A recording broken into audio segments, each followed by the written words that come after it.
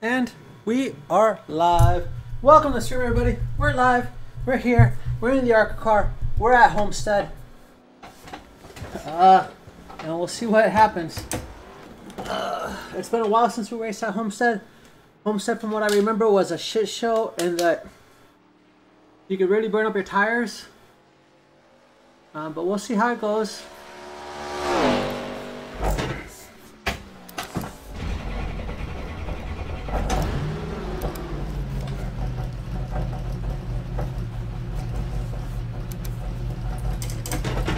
Speed limit is 50 miles per hour.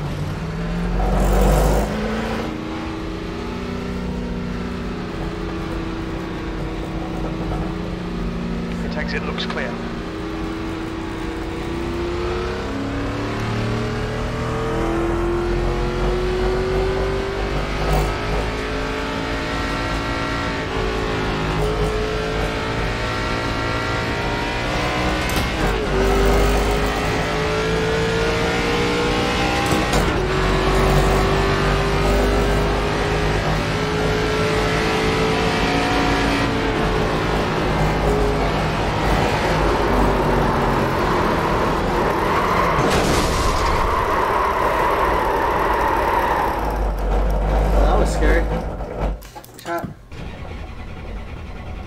That does not bode well for us, chat.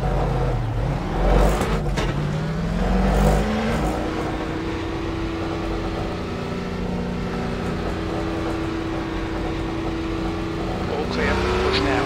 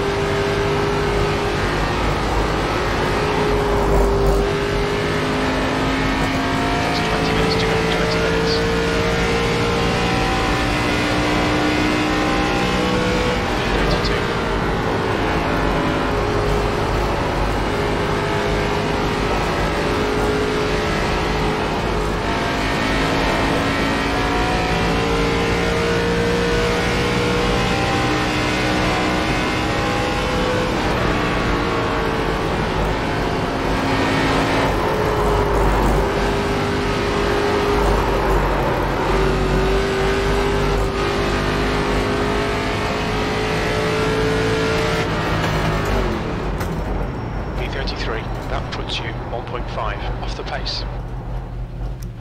This is going to be a shit show, chat. Car is very loose.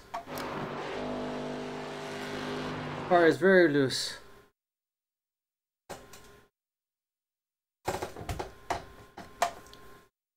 This is going to be a shit show, chat. The car is very, very loose, but you know what? We're going to have to deal with it.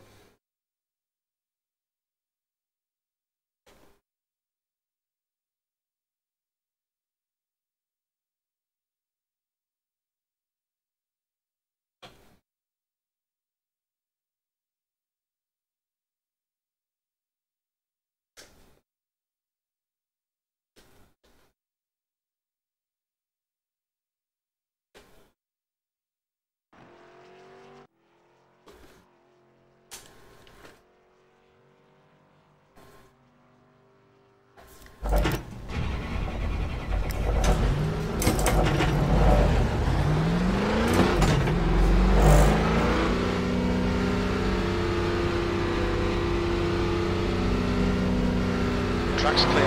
Push, push, push.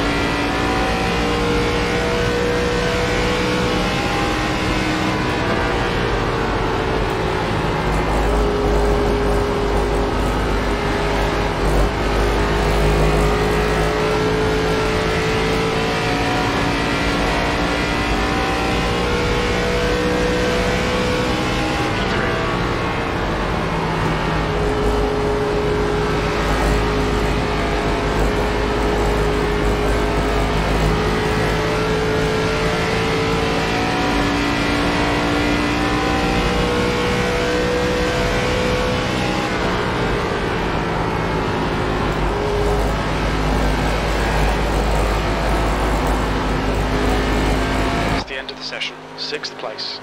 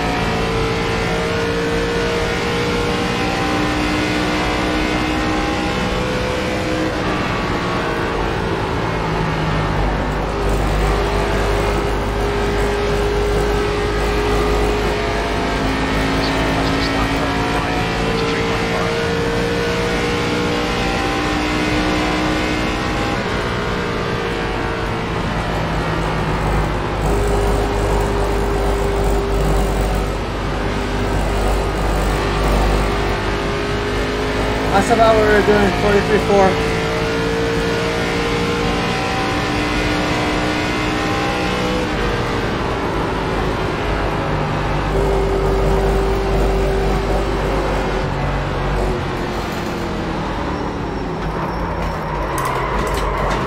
Watch your speed limit in the pits. Box in 960 feet.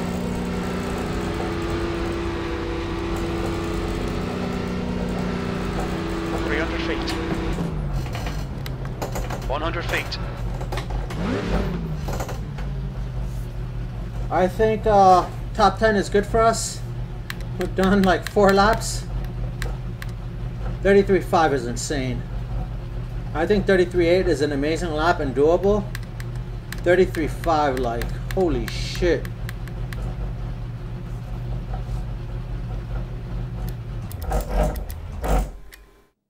Holy shit, Caleb, what a time.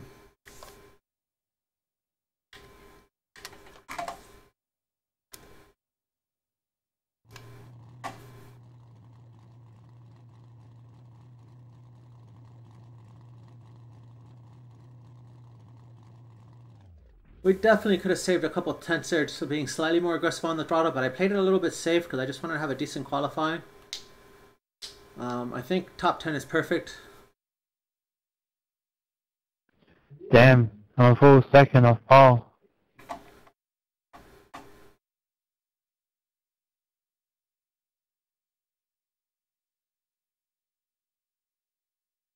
For the race, this is 35 laps. I think we want to be very, very, what's the word I'm looking for? We want to be very, very cautious. We really want to protect our tires for the first probably 20 laps or so. That's the end of the session, P10.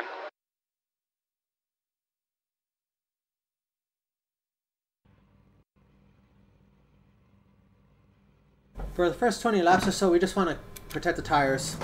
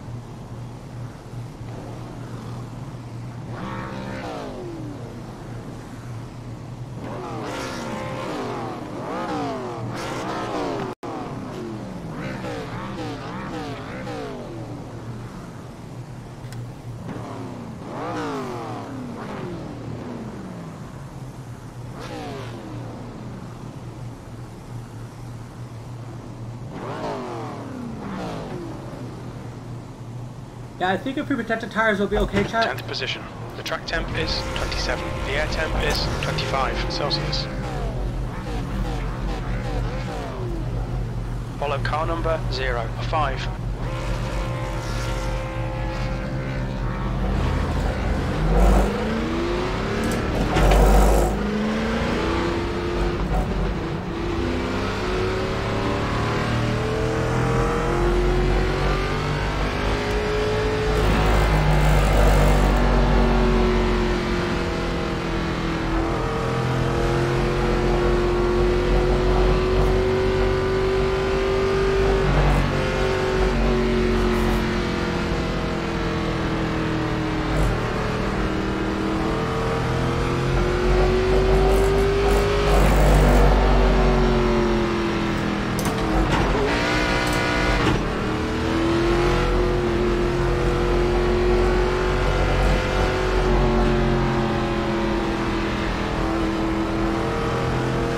Good luck, everyone. Good luck. Good luck. Good luck to you too.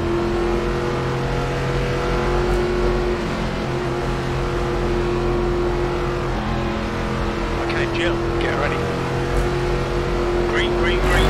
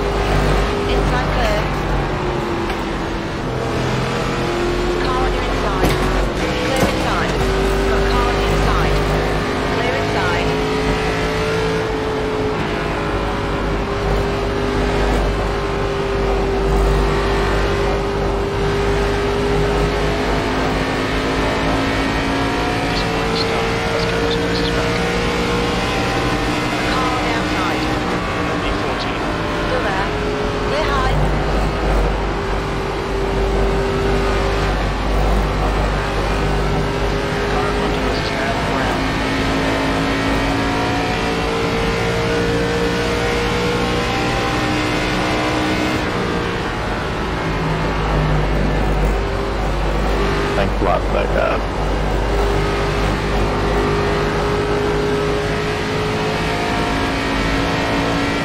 It's just done 53.9. Number 9, you can come on down if you want to. Okay, Jill, next car is great.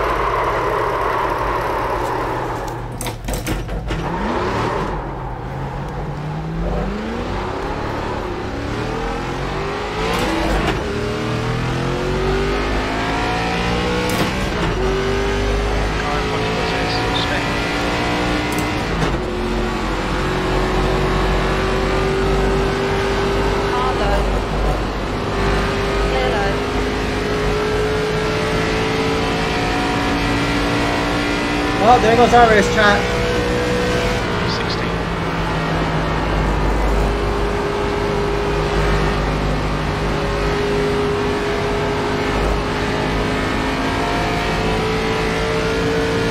At least we didn't hit the wall, so that's the important part.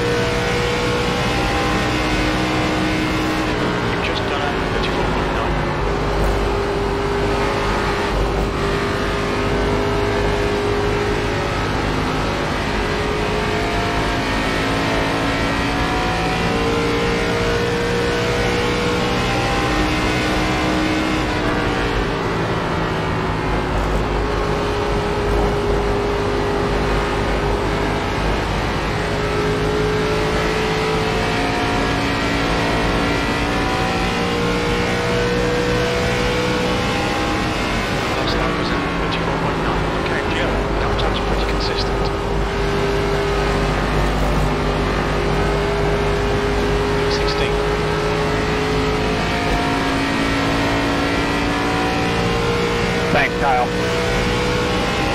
Yep.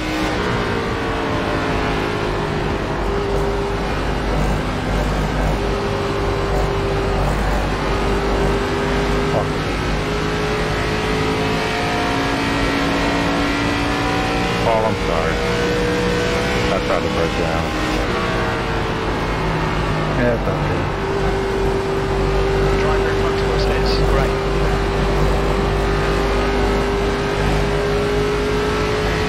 I was calling myself.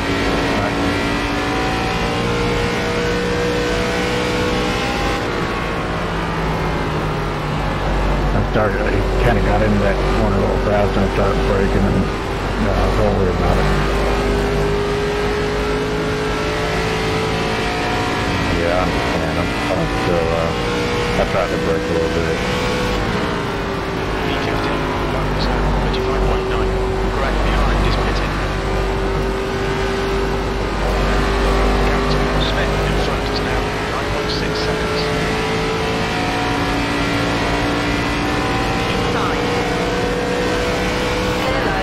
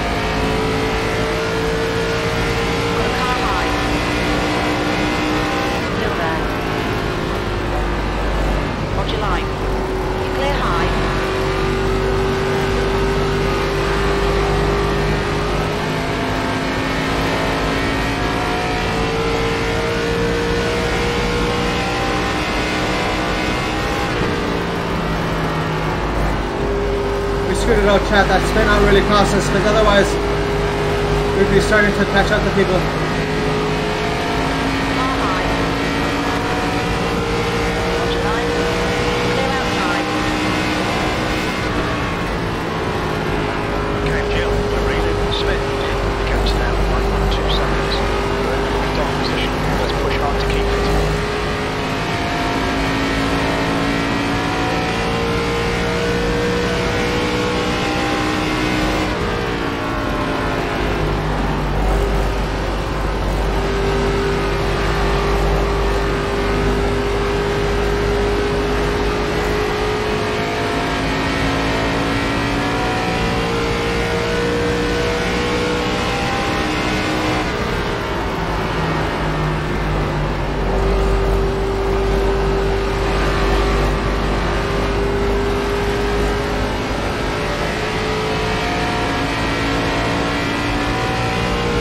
You the one that got tangled up with me? 15th place, that was her.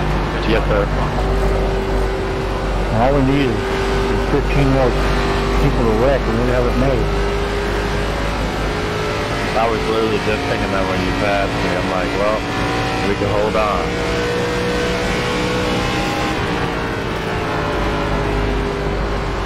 Inside. Watch line. Clear inside. Carlo. Watch your line. I was racing this afternoon P2 and green dropped and the guy behind me just ran over the top of it.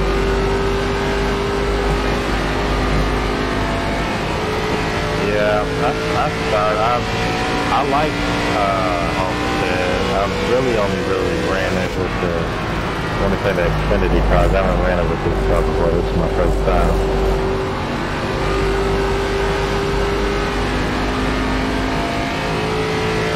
But I almost did Dover in the truck.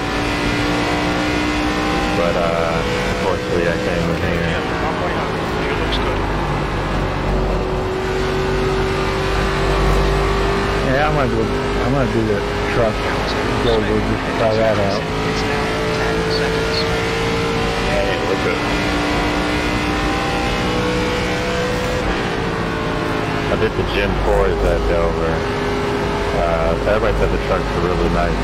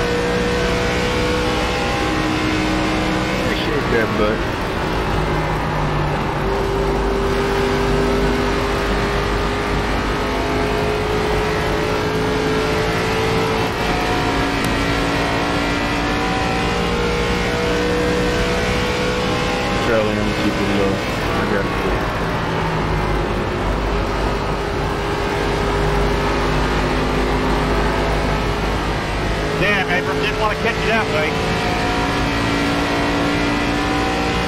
Yeah, that guy's an idiot. You're a lap down. Why are you even doing that? This is stupid.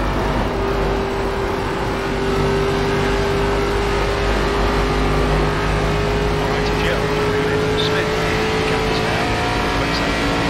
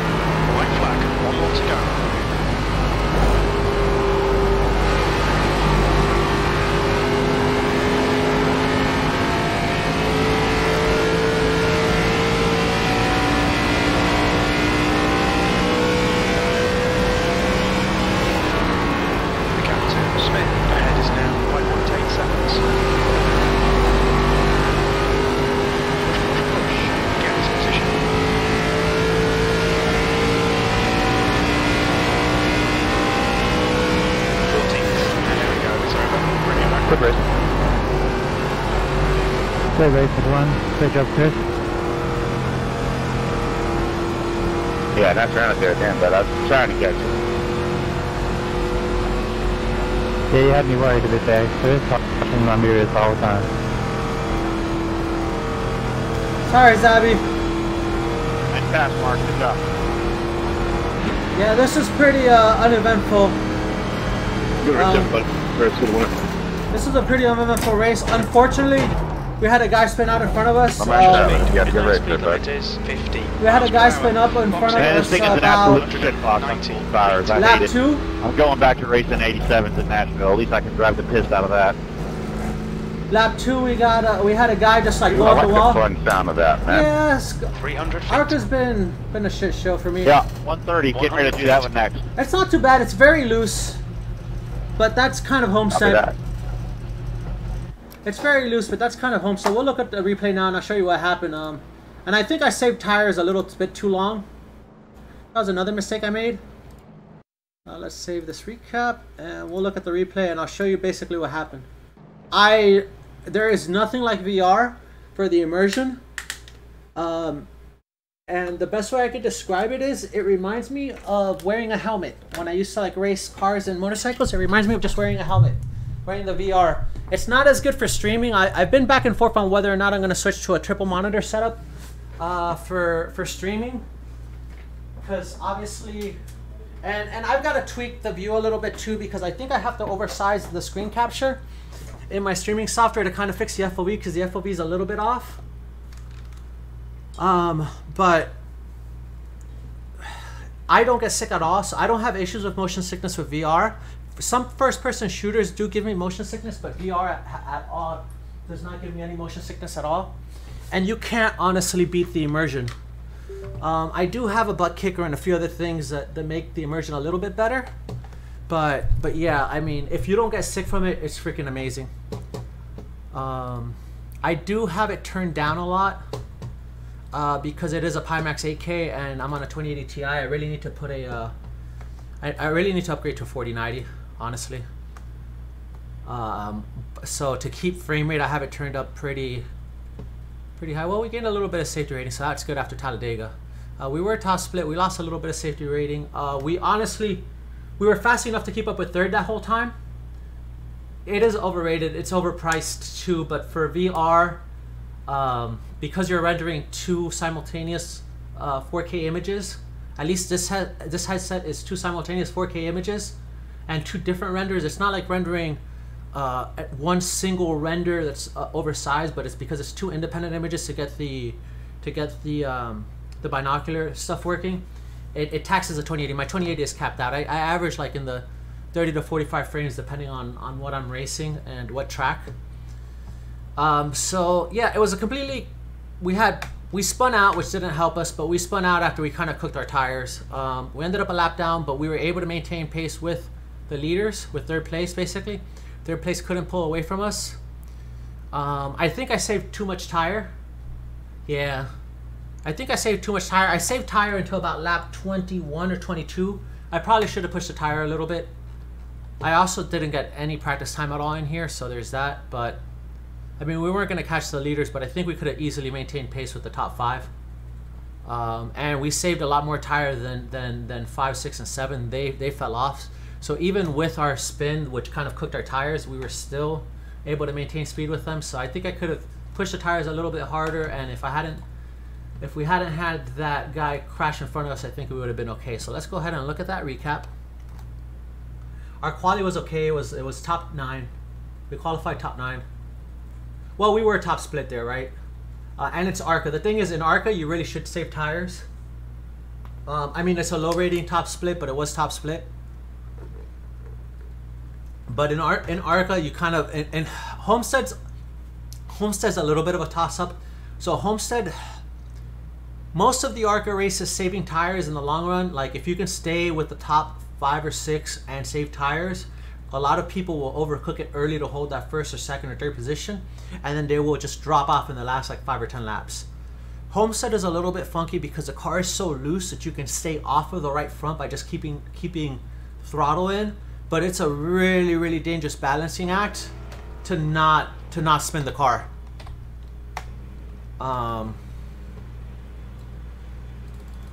Anyways, let's take a look at this. Let's get moving. Come on. 35 laps. All right. Get ready. We're gonna watch the first couple laps here. So I didn't like that I ended up on the outside with cars underneath me because I prefer the lower line for tire savings. But so you see that guy right there? So this is basically what caught me, right? So this guy over here, I see him getting loose, and I shouldn't have bled off as much speed as I bled off. We'll look at the cockpit cam so you can see what I saw. Okay. So I wasn't trying to push too hard early. If I could have stayed in the top 10, I would have been happy because I definitely would have, with my tire savings, I would definitely would have caught the top. You know, I would have gotten 3 or 4 positions back just the way those people fell off. But oh, that's way too loud. Sorry. Let's move that down to like there. Okay. All right. So I see this guy creep up and then get sideways, right? And here I'm thinking, maybe he lets off. Maybe he clips a white car. Yeah, I live in California. Maybe he clips a white car. I'm still not sure what's gonna happen here. So he does get turned in front of the white car, and now I don't know what's gonna happen. So I get hard on the brakes. And right there, I was worried he was gonna bounce off the wall and come back into me. I got lucky, he didn't. But we got so hard on the brakes that we overheated the fronts. And we lost a ton of speed to these guys, so we ended up around, I think we were like 13th here.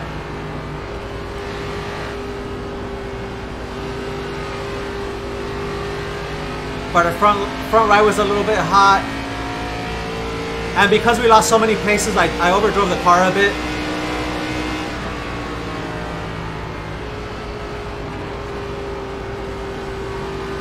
See, like here, I'm not on the gas enough to get the turn in because I went into the turn a little too hot, right?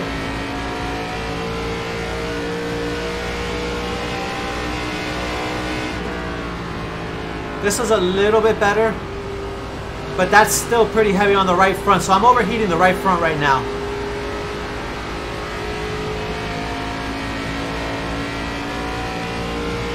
Yeah, it's... So quali lap is very different from a race lap. You can run that midline or you can run the low line. I think the midline is faster, honestly, because it's a little safer. The midline is a little safer overall. It just feels more steady. To be fast on that lower line, you have to stay a lot more loose because you need the throttle application to get your rotation in. If that makes any sense. See, like right there, I didn't put throttle in. And I lost the rotation. If you notice how long I had to hold it because I didn't get rotation. And I think around here is where I spun, either this lap or the next one. What lap was it? Lap 5. Yeah, we're on lap 4. It's going to be the next one.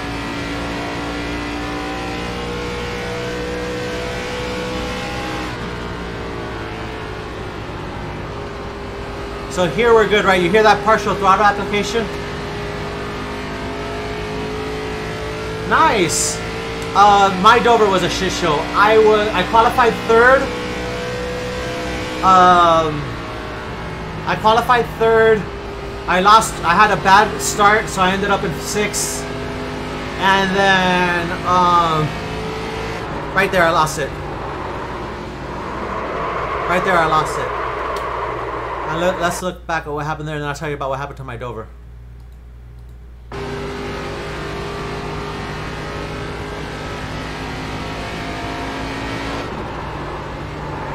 See, I didn't catch the spin early enough, and so we just oscillated into it. But really what I should have done is I should have stayed. So the reason... No, I didn't touch the wall at all. I didn't touch the wall at all. But here's what happens. This was made worse. The car is naturally loose here, right? But if you turn out of it just at the right time, the car will kind of just drift out, and you use that looseness to get your rotation and get you through the corner, and you'll drift out, right? But what happened here is I got a little loose there because I added just a little bit too much power. I went a hair over, But then if you'll hear that I get off of the power, right? And when I get off of the power, right there, I got off of the power completely, right? And when you get off of the power completely, what ends up happening is that the weight shifts back and you don't have a lot of, and you lose control on the front edge because you're already loose. So when that weight shifts back, you lose like steering input and you have less steering authority. But Homestead in particular, you cannot overcorrect. If you overcorrect, you will get spun 180 into either wall. And so I did a safe choice, which was just back off and try and save it. But because I backed off, I got light. Not on Homestead. Yes, but typically yes, but not on Homestead. Honestly, just letting off, typically in the ARCA, the car will settle. Homestead, if you touch the brake, you're more likely to just make the rotation worse. It's just Homestead is just slick like that. If you hit the brakes, you'll make the rotation worse and you'll get turned hard. You just have to give just enough turn so you don't like overdo it, and you have to back out the turn in right before the car starts to straighten out. And I didn't. I was a little bit late with it here. So if you notice, right there, you see how I was a little bit late? I needed to come back.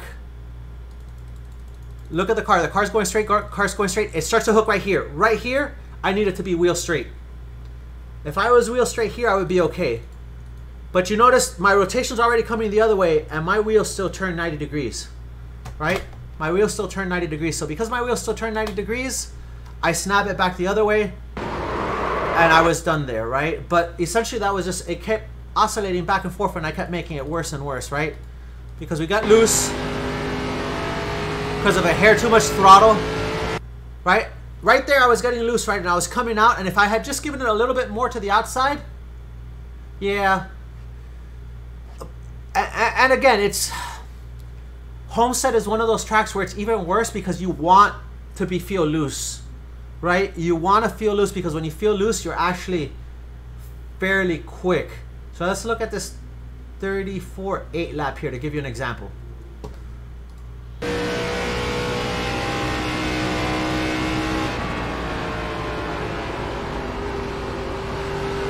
Right there, I'm loose. You notice how like I'm just like oscillating on the gas, and I'm almost counter steering there, right? Watch the exit. Watch how I almost counter steer as I exit. Right? Right here, I'm almost counter steering, right? As I exit. And it's even more pronounced in 3 and 4. Because 3 and 4, you drive in really hard. You drag a little bit of brake. And then you want like 50 or 60% throttle. And that rotation will drive you out. And then you want to hold the looseness through exit. So because of that, because you're basically using the looseness to rotate, you're like on a very, like, to be fast with the low line. This is the problem with the low line. To be fast on the low line, because you have to trust the looseness on the exit on the low line. That's the thing. But you have to be careful with the low line because you can easily push the right front, right? So if you don't give enough brake on entry and then you don't give enough gas, you basically kill your right front in Homestead in particular, right? So essentially, if you run the low line, thanks for the follow, by the way.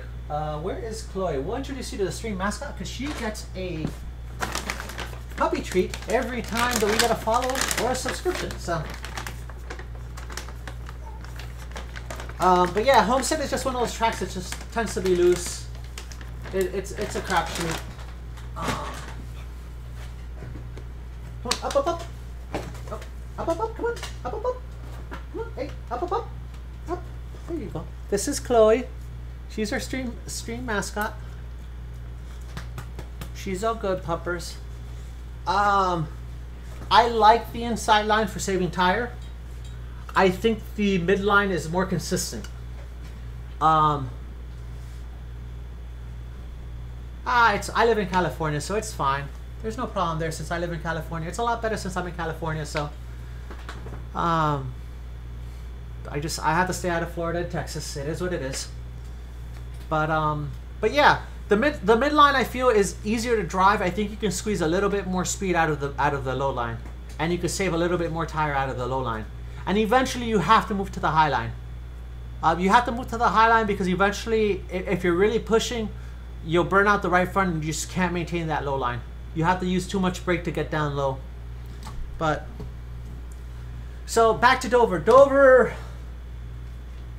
Dover, we were having a great race. We were fast. I loved Dover. Like, Dover just feels good. And we were in third. We got down to 6th. Third and fourth came together. And, oh no, sorry, no. Third and fourth did come together, but I wasn't involved in that. Fourth,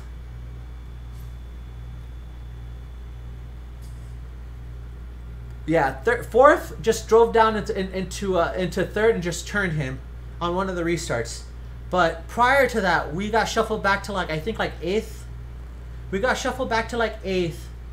And we were driving back forward. We got up to 7th, and then 6th place in front of us was a 600 I rating person who at one point they've only been a member for a year. At one point they were 113 I rating, so it explains a lot. But basically, what happened was they went in too hot into 3. They went in too hot into 3. Thought. Because they went in too hot and they didn't have the experience, they didn't realize, they thought that the car was rotating down, because you know how you've done Dover, right? So you know how Dover, well, this was in the trucks, by the way, but Dover in particular in the trucks, what you're looking for is a shift in the balance of the car. You're looking for a shift in the balance of the car because that's when you know you can get on the gas, right? But that's assuming you're on the right line, which is, you know, getting down, you know, almost down to like a quarter car off of the white liner. So it's right around, if you're going at the right entry speed, right around where you get that shift or where you can get on the gas. But anyways, so this guy, he goes in too hot. He doesn't make the line. He then feels the shift in the car and gets on the gas, but because he's too high, right? He's in the middle. He's not low. He's in the mid, right? And the grip is just not there in that mid to high part of Dover, especially on the exit of 3 and 4. So he's trying to use the same amount of power he's doing, and visually it looks like you're holding, but the whole time he's actually sliding up the track, and he doesn't realize it, right? Because visually, as you're turning in, depending on where you're looking, it'll look like you're actually holding the line. In reality, you're sliding up the track the entire time. And normally that works in Dover because you start off lower and you slide out and you have enough space by the time you get to the end, right? But because he started that slide out, right, and so that's exactly what happened. So he comes in too hot, he gets on the gas when he feels a shift, but he's not in the right position because he came in too hot. He starts to slide up, doesn't realize he's sliding up, and then when the wall is coming to get him, instead of letting off the gas, taking his wall rub, and then getting back on the gas where he would have been fine, he doesn't lift. He doesn't lift, so when the corner closes up on him, he hits it at about a 30-degree angle, bounces off. You could still save it at that point if you lift. Again, he doesn't lift. He stays on the gas and tries to save the slide, and because he saves on the gas, he rockets into the inside wall, bounces completely off, and I had nowhere to go. So he bounced off the inside wall, came back across the track, bounced off the top of the wall, and I basically T-boned him. 30 minutes of repair. That was my Dover race. That was my Dover race, pretty much done. And the thing is, with the trucks, I'm doing the entire season beginning to end. Nice. Congrats on the win. That's freaking awesome. Yeah, I mean, I'm rated about 13 to 14. I think I've been like up to 1,500 in the ovals. I'm definitely faster than that. I've been recovering a lot of I rating because Daytona was terrible for me. I qualified 3rd. Well, Dega I lost a little bit, but Dega wasn't too bad. Daytona I qualified 3rd. Was in like, of the 4 splits, I think I was in 2nd split, and like just I had some guy just basically like drive through me, turn me, and there I was done. I was basically done. They basically went. So what happened was they tried to go 3 wide on like lap 2, which is freaking stupid because it's freaking Dega. or not Dega because it's freaking Daytona. Like in Dega, you can run 3 wide. It's not smart, but you can run 3 wide. Dega has a little bit more room than Daytona. Daytona, you can run 3 wide, but it's really risky. So why are you going 3 wide on lap 2? But yeah, they went 3 wide on lap 2. The middle lane, a guy from the top lane got a bump, got a run, was gonna hit the guy up, you know, in front of him as we were coming out of I think 4. And so he shifted down to the mid lane but still had the run and just drove through me. He didn't lift. He just drove through me, turned me, and that was that. And then to top it off, so then I get my car repaired. We're back out there. We're trying to make up 3 or 4 laps. We're running our line, and my crew chief crashed. So I was getting no spotter calls, and so I didn't realize that the leaders were coming up on me. And in fairness, I held my line. I didn't move from my line, but I didn't realize the leaders were coming up on me. And the leaders, one of the leaders, instead of like pushing outside because the outside line gave him space, instead of pushing outside, he tried to pass me on the apron, got loose, and then turned into me. And then that spun me out and damaged me even worse. And that was like another like 16 minutes of damage. I do a little bit of both. I do, so I'll tell you what my current schedule is. My current schedule is trucks on Monday, ARCA on Wednesday, Friday we do IMSA. So we do the AMG GT3 in IMSA. And Sundays we were doing a league. We were in a league on Sundays. I don't know if I'm going to pick up that league again because it's a lot. It's a lot of effort to do that many days. But what I'd like to do is I'm probably going to pick up the I don't know. And then I do endurance races whenever there's available. Like the Nürburgring Challenge, I do the solo 4 hours of Nürburgring Challenge in the GT3 as well. So that's another thing I do. And then Saturdays we build airplanes. So we're building an airplane, and that's our Saturday stream. Our Saturday stream is typically building an airplane unless I'm out of town. Sometimes it's interesting, sometimes it's very boring. It really depends on the part I'm working on. A lot of it is repetitive, but you know, sometimes it's cool, right? Like right now we're working on a wing, and unfortunately last Saturday's stream was pretty boring because we were working on the landing light, and all the work in the landing light is inside the wing. There's really not much to show other than when we turn on the light. And then on our off day, Thursdays are viewer request days, so we usually play like survival games or something else with like the mods and any subscribers. And then we do Escape from Tarkov like on off nights and random days. But I'm thinking of doing Gen 4 because of their longer races next season instead of the ARCA doing the Gen 4 fixed. But yeah, the Jimmy Johnson Spider Pack is pretty good. I have messed around with it, but because I do road as well, I kind of like to just keep it consistent.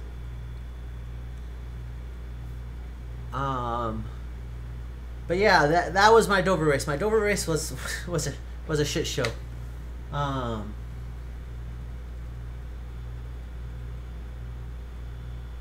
That, you know what? That's not bad. What else do you race?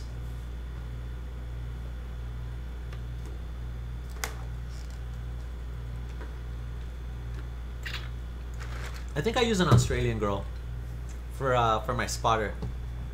Chief is obviously Chief, but I use an Australian girl for my spotter, if I remember. Yeah, so I'm contemplating what series we're gonna do with season 2.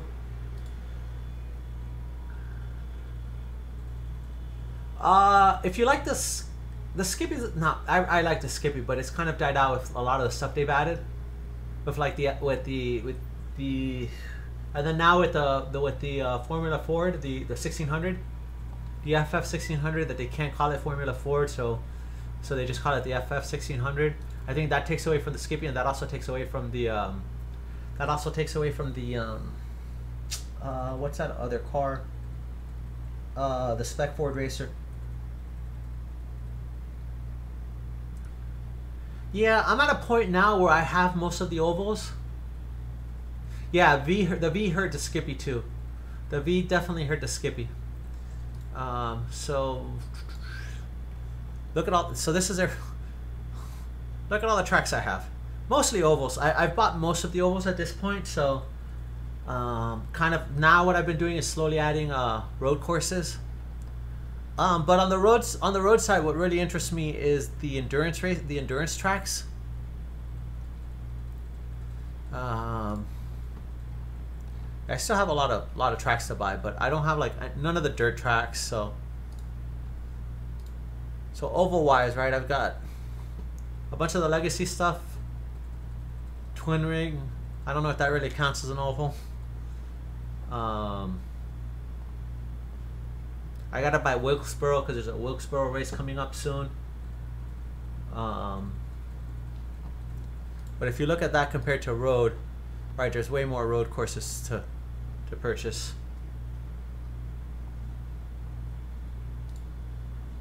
And then, yeah, dirt ovals I don't really have, dirt road I don't really have a lot, but a lot of those are shared anyways. So yeah, I've got to buy Sonoma, and then I've got to buy North Wilkesboro. Let's look at the series list. These are the current series I'm running. I'm not really running the GT3 right now. I'm running just IMSA. And then I want to do the CSS, but the problem with CSS is I don't have the cars for CSS, and I don't feel like buying the CSS car.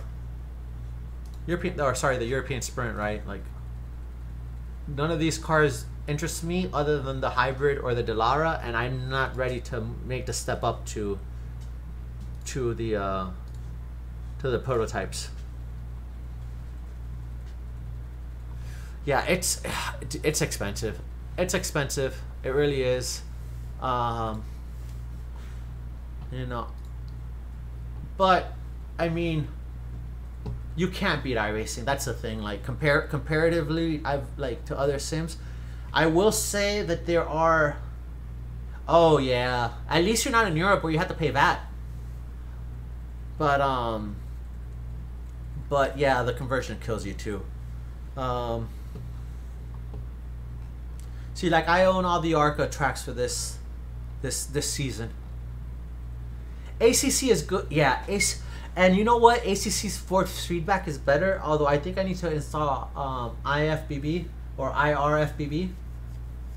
I need to reinstall that because my computer actually crashed and I had to reinstall everything on the computer, and I haven't reconfigured IRFBB since then. But what do you race on? What's your rig? Yeah, IRFBB is fantastic.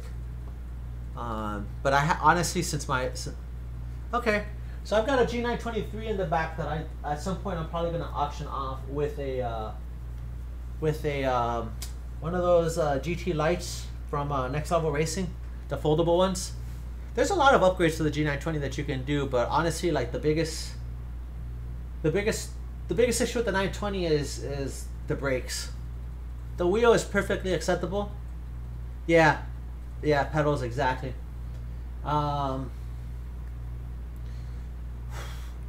It's hard for me to recommend pedals. If you're gonna go just pure load cell, I think the best value for the buck is probably the sprints. The sprints are probably the best value for the pedal. I think if you're gonna spend a little bit of money, if you're not gonna spend a ridiculous amount of money, but you're gonna spend a little bit of money, I think my personal favorite, which is what I went with, is the SimMagic P2000s. They just have a really, really good pedal feel. They are load cell pedals. Honestly, the biggest problem with Fanatec is you can't even get the they're never in stock. Even like you're never in stock. They're impossible to like ever get in stock. The one thing I will recommend from Fanatec is if you're gonna upgrade your shifter and you do different types of racing. Yeah, that's what I have. I have an R9. I have an R9. So my sim rig is an R9. I've got the CS wheel because I didn't feel like, because I wanted to do oval, I felt like the CS wheel was a better option. And then I got the GT wheel, essentially what is a GT3 wheel, the one without the screen, not the FRS, but the other one, with an R9.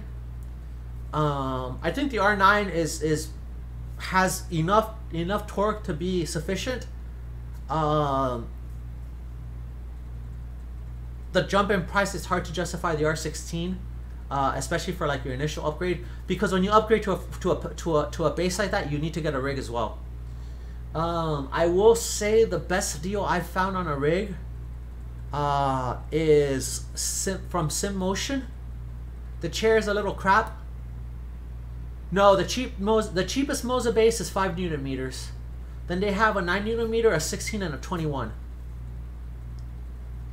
So the one I use currently is the 9 Newton meter, but the cheapest one is a 5. I think the 9 is just right. It's enough. It's enough force where you have more than enough feedback from the car, and you're not fighting the wheel. I want a stronger wheel because I want to sim. I want a stronger wheel because I want to sim real life feel, and I may do some IndyCar at some point. Transition to some of the IndyCar oval stuff, and that's no power steering. You know, it's a workout, right? So I'm contemplating, you know, upgrading at some point to the R21, because the difference in price between the R16 and the R21 isn't that big comparatively from the R9 to the R16. Yeah. Yep. That is true, and it gives you a little bit of drag too. So it's not a bad wheel. Like the wheel itself on the 920 is not bad. It's nowhere near a direct drive wheel, but it's not bad. I would not. If you're gonna go Moza, I would get at least the R9. I think the R5 is a hair underpowered. Yeah, I have to set up IRFBB. I honestly have enough inputs on the wheels and stuff where I don't think I need VJoy. No, it's not. It's not as big as a wheel, but here's the thing. One of the biggest like nice things about ACC versus, especially, well, specifically for road, but ACC versus iRacing is the feedback you get through the wheel for slides is way better. Is way better. I got my R9 fairly tuned. Like on a lot of the settings, it's got a really good feel. But just the normal setup, like force feedback, like curves that you get. Yeah, the force feedback on ACC is so amazing. It's like it really is amazing. Although I will say one of the best additions I ever did to my sim rig, by far, is the butt kicker. The butt kicker, I can't say enough good things about that. Like and the reason it's so good is because I do VR. The extra immersion you get from like feeling the car, feeling the engine, feeling the clunk of the shifts, it's just it makes up so much. Yeah, and that's the thing. If you go force feedback, you're going to have to get a rig, and that's why I say it's hard to justify a lot of money. And even for like good high quality pedals, you're gonna need a rig, right? Because you need the rigidity. Now you can make a cheap rig out of like 2x4s and stuff, right? But you lose a lot of adjustability and other things, right? So speaking of rigs, this is the cheapest, the best overall quality and here, this is US-SimMotion. US-SimMotion, US-SimMotion, I can't find, let me just, here we go. Sim-Motion, yeah, US.Sim-Motion. This is the cheapest North American rig I've found. Okay, they have an in-house rig. The chair is shit. I'll tell you that right now.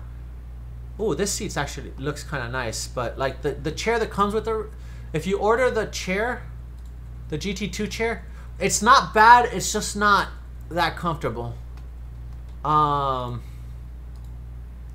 got it because it was leather, but honestly I wish I would have gotten the GT1 seat because I like the angle on this GT seat a little bit better. But you're probably better off replacing this long term with a different chair. But I mean, if you have a car chair that you can use or something else. But this rig right here, $699. It's a P1X clone. $699 for a P1X clone. The base is 160 millimeters, right? A lot of the you can get a lot of other rigs a lot cheaper, but they're for example 80 millimeters, right? The rigidity of this rig, you cannot beat how rigid this rig is. And that's one of the reasons I got it, because and in fairness, I overbought this rig with the intention of I want to make this into a motion platform at some point, right? Because you can easily, if you're not going to make it into a motion platform, you can easily go with an 80 millimeter instead of a 160. But I wanted the rigidity because I know I'm going to do a motion platform. I'm going to set up a motion, not a D box because that's too expensive, but there's a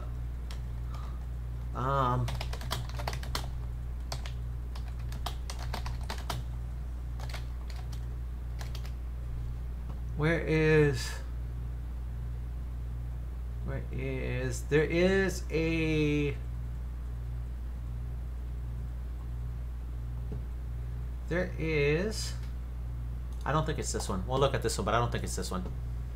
God, I hate all the white. No, it's definitely not that one.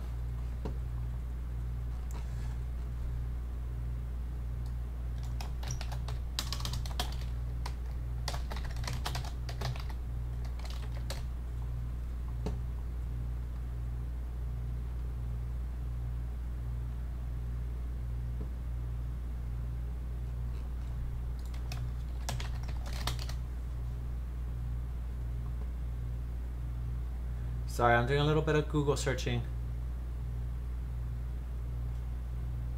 I'm trying to find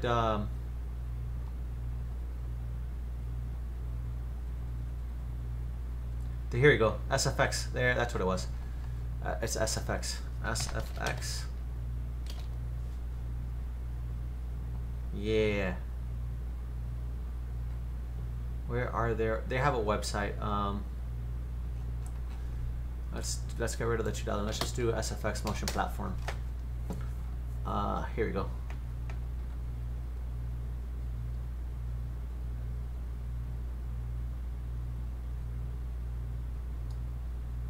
Open SFX. That's what I was looking for.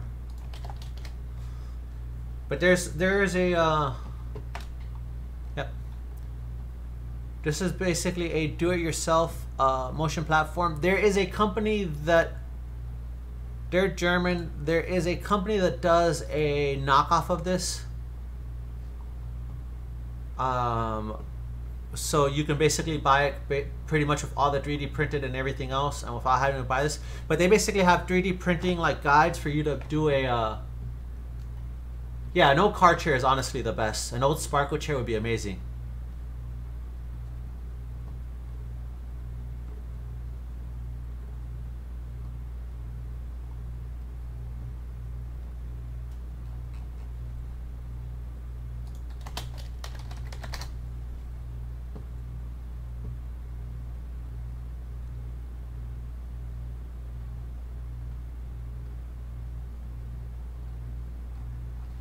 I'm trying. I really should be using Google, not Bing, but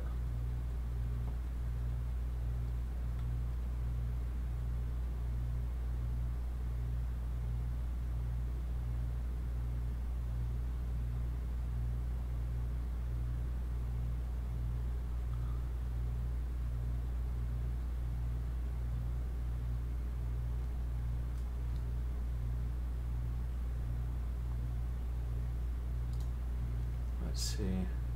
I should have bookmarked it, to be honest with you.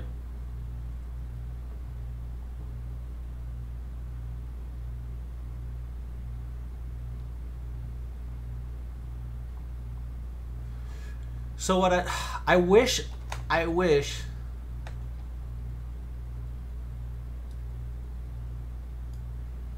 really wish that it wasn't $4,000 for the traction control.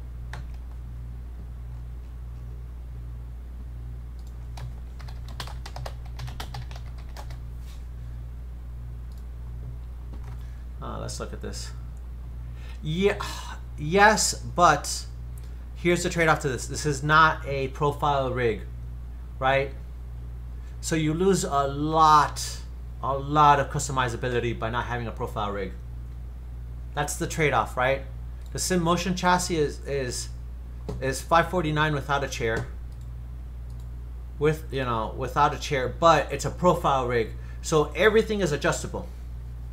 That's the thing. It's a trade-off. It's the amount of adjustability you lose with like a tube rig or one of these is that's kind of the trade-off, right? There's a huge amount of adjustability from going with a profile rig.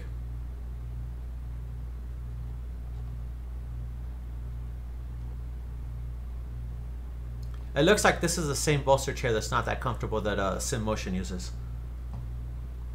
So, but yeah, I would recommend if you buy either of these rigs, buy them without a chair, then just add the chair to it. Buy a car chair if you can get it. But yeah, I wouldn't. If you're gonna spend the money on a rig, I would definitely get a rig like this that's a profile rig. Like I said, I bought the 160 because I want to turn it long term, turn it into a motion rig. And so since I want to turn it into a motion rig, I want the rigidity of the 160, right? Do you need a 160? No. You can easily use an 80 profile rig, right? Like this is an 80 profile rig. It's a lot less heavy. It takes up a lot less space. This rig is so heavy. So heavy. But I like that it's that heavy because for a motion rig, it's very stiff, right? I'm probably going to eventually put a Sparko chair in it and change the seating position. I'm going to make it probably a GT seating position because honestly, even the NASCARs have gone to a more GT seating position and they're really bolstered. Not like back in the day where they were more upright. I'm very natural car seating position, which I want to update. But I need to get a different chair for that because my chair currently isn't good for that. So I'm probably going to put I'll probably pick up a used Sparko or something, right? Let's find a PT DIY sim rig. Let me see if I can find. I'm trying to find a particular.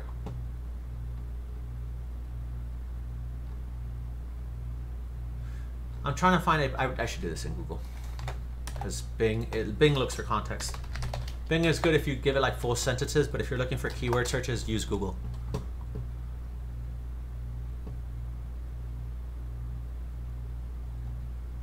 And we don't want you to.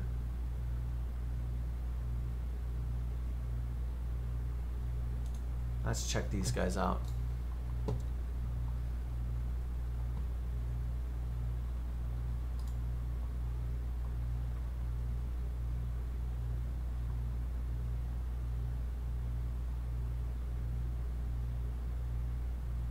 Yeah, D-Box is ridiculous.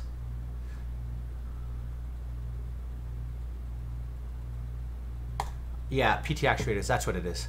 PT actuators is still expensive, but I think it's a little more reasonable. But you could do the SFX 100 and source the parts on your own. But the PT actuators is actually a really nice. We'll see if we can find this. Let's.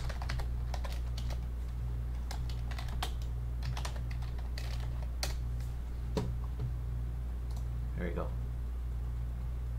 Is this it? No, this wasn't it. There was somebody who was a little bit cheaper than this. Where were we? It's actually not bad for it because this gives you a whole platform too, so that's actually kind of nice.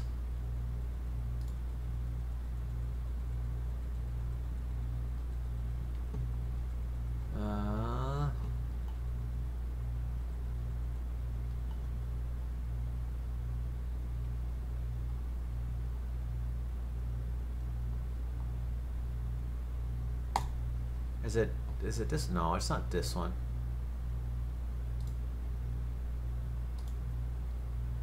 This wasn't it. Yeah, no, this wasn't it.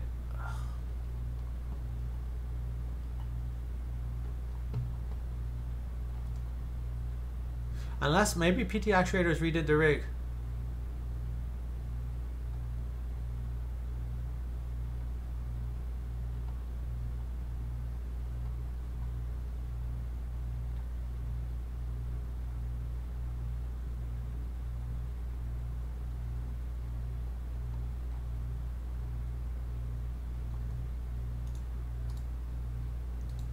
The price actually looks roughly right. I mean this is super expensive, right? And it's not. And here's the thing about motion is it won't simulate the G-forces. What I am contemplating starting with is the belt tensioner.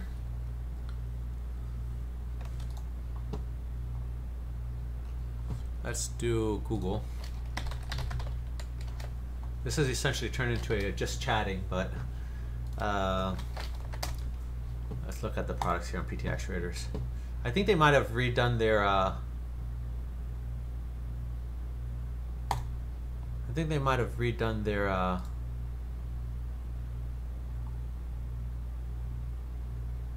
their web page. No, I don't.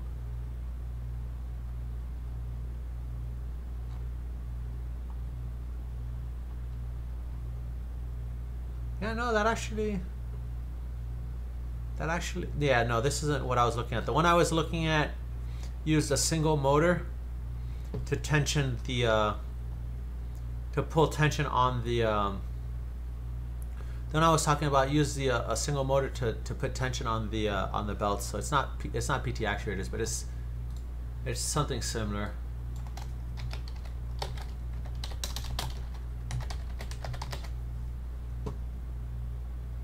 Yeah.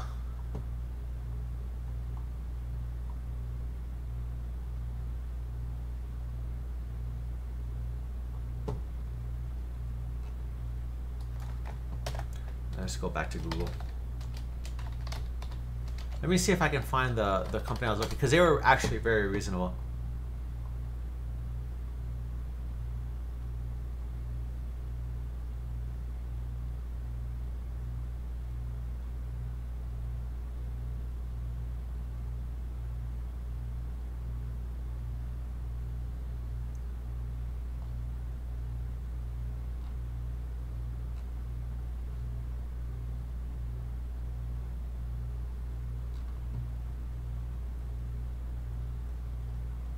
So, anyways, going back to the P2000 pedals. I really like the P2000 pedals from a feel perspective, and you can really tune them correctly.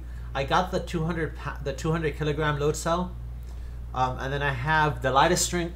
I have the lightest spring with the heaviest spring, and because it uses a hydraulic actuator.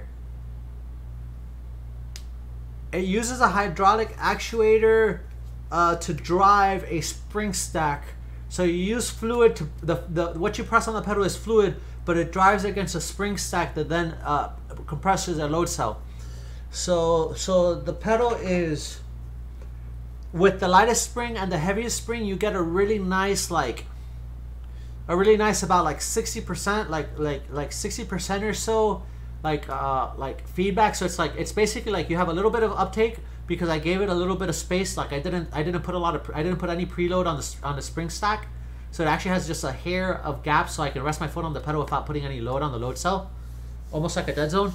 And then the light spring is basically like an initial stage, and then you hit like the heavy part of the brake pedal, like a real brake pedal, where you gotta, you start to drag the pedal, and then eventually you get where you got the meat on, and so you can really fluctuate around that bite point. Which is really nice. Yeah, they're a little expensive, but they're cheaper than like for high end. I would consider the P2000s the top of the mid range and the bottom of the high range.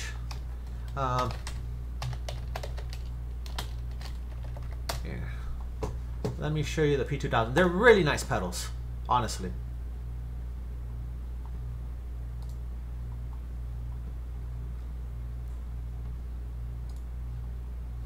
Here, this is the P2. This is with a bunch of accessories. So since I have a nice rig, I don't have this carbon fiber plate. I don't have this pedal stop. But I have the 3 pedal set with the. I wish I just had pictures of the damn thing. More pictures and oh, actually they do. Okay. Oh no, that's just, yeah. So you can mount the spring stack vertically, or you can mount it horizontally. I have it mounted horizontally. I think they actually sell, these guys actually sell the Sim Magic pedals, so there's probably better pictures here. Yeah. So here's a pedal stack. It comes with a nice base plate for you to mount it to your rig. It's super adjustable on where you can put it forward, and, left and right, and forward and back. I went with a 3 pedal set. The clutch has a really nice like transition point, and then you can basically configure with the curves. You can make that transition point basically fall right on like the the nice part of the conversion. So I got the 3 pedal 200 kilogram. They're expensive. This is US dollars, so Canadian is probably going to be more expensive. But the feel on these pedals is amazing. And to give you an idea, and I mean, they're super well machined. They have plastic bushings between like all the metal sleeving, stop screws on like the stack. You have a dampener on the gas pedal, so it gives it like a more rigid feel. Right, and so here's the spring stack I was talking about, right? So you can set preload with this guy here, and it has a stop screw. Then you can pick whatever combination. It comes with like 6 different springs for you to put a combination of the springs here, and then it has a load cell with that you put at the top of the stack there with a wire. So you read the load cell, but it's a fluid piston that drives a piston in here that then pushes against these springs. And then the clutch has a very nice.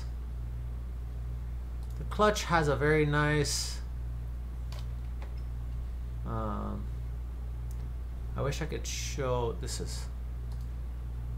Here we go. Yeah. Oh, that's the 2 pedal set, but the. Yeah, there's the fluid reservoir, and they've upgraded. It looks like they've upgraded that fluid reservoir. All right, man. Have a good time at the race. But these are fully load cells, so I love these pedals. I will say the one disadvantage to them is that they're only 14-bit, they're not 16-bit on the pedal position, so you only get 4,096 positions as opposed to 65,000 positions. But you can't beat the feel. Now that's fair. That's fair, right? I personally bought these pedals because I wanted to buy pedals once I decided I was going to upgrade. Because I bought my cheap sim rig, and I really wanted to upgrade so bad, I only wanted to upgrade once. So I'm very happy with everything I purchased for the sim rig, with the exception of I wish I would have gotten a stronger wheelbase, but I couldn't afford it at the time. So I spent most of my money on these pedals.